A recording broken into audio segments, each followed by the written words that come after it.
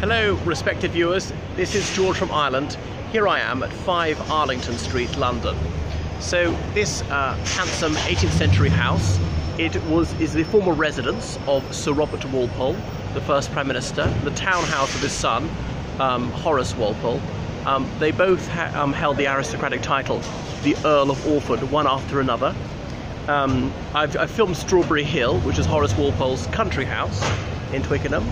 Twickenham is now definitely part of London, but back in the 18th century it was not. So, well, I've talked a bit about Horace Walpole before, so let's talk about his father, Sir Robert. He came from a minor landowning family in Norfolk, and he got a King's Scholarship to Eton, which by then was recognised as the kingdom's premier school. His father lied about his age to make him eligible to sit for the scholarship, and he went there for several years. Then he went up to Oxford, Trinity, I believe, and he later entered politics. In those days, they were rotten boroughs. They were very small constituencies controlled by an aristocrat, and if the local aristocrat said this man will be elected, then he would be elected. There were 2 members of parliament for every constituency, so only those who owned a substantial amount of real property were allowed to vote. The rules varied from one constituency to the next. But anyway, Sir Robert Walpole was a Whig. There was officially no Prime Minister. He was First Lord of the Treasury. People said Prime Minister in common parlance back then. In fact, they'd occasionally used that title beforehand.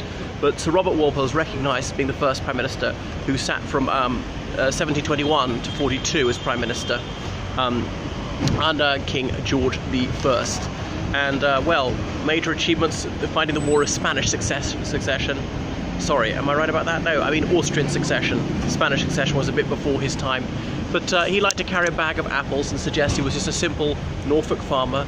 He liked going back to his estate in Norfolk and being a magistrate at the local assizes.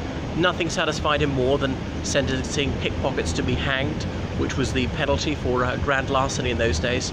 So, not a lovely man, but an able political operator, and then finally pushed out by the Pelhams. So 21 years continuously as Prime Minister. No one served that long as PM up to this present day. Lord Liverpool's second longest. He held the office for 15 years. So incidentally, the title Prime Minister wasn't officially recognised until the very early 20th century, when it was put in the order of precedence, as in the Queen as the top, her consort was the next, then the Prince of Wales, blah blah blah, down through the royal family, down to various office holders and politicians.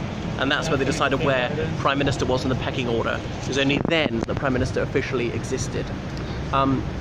So, curiously enough, just across the street is the Ritz Hotel, but that's been here for less than a century. The Ritz Hotel, founded by César Ritz, that Swiss chap. Don't really want to concentrate on him. Obviously the Paris Ritz came first. César Ritz was the king of hoteliers and the hotelier of kings. But which that shan't distract us from our real interest in Walpole. These Walpoles were here long before the hotel. Unfortunately, it's not open to the public, but the building itself is an attractive 18th century one. You can see they put the expensive stucco on the ground floor, and it's plain brown brick above that. That's all for now.